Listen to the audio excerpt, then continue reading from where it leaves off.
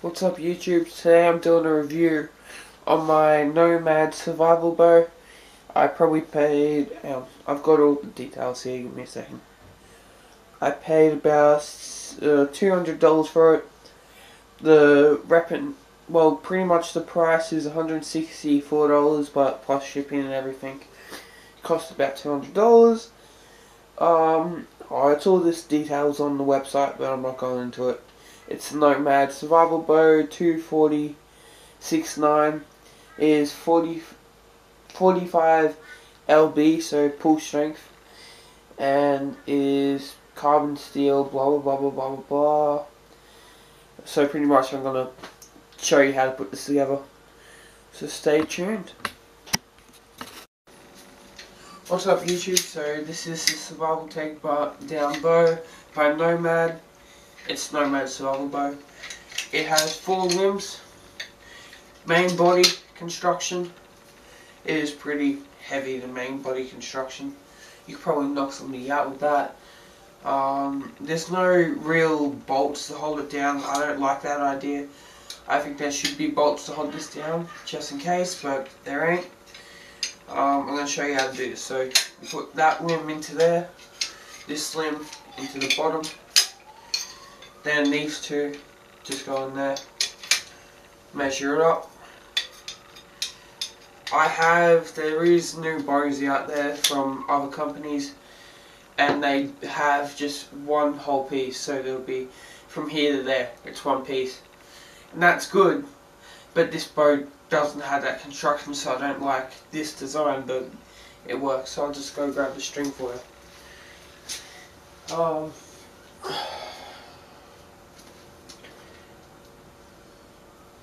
There's 2 sizes on this string. One string is bigger or smaller than the other.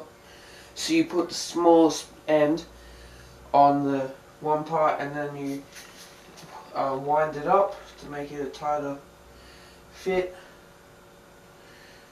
Then, so as you can see, you put it here. You tighten it up here to give it more, or make it tighter of a bow, as you can see. And then you put one foot through the bow.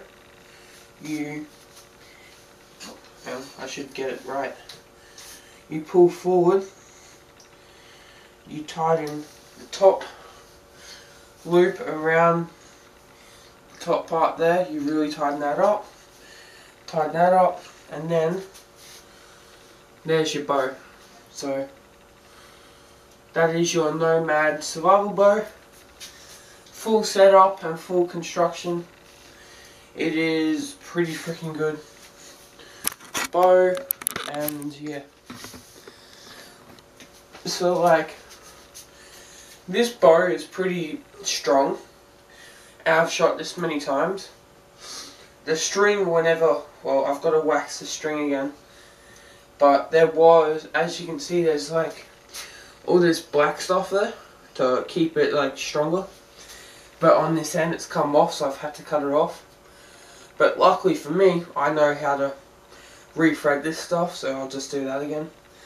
And you can just tighten it up, so winding it up again like that with your finger, and tightens it up so it keeps all together.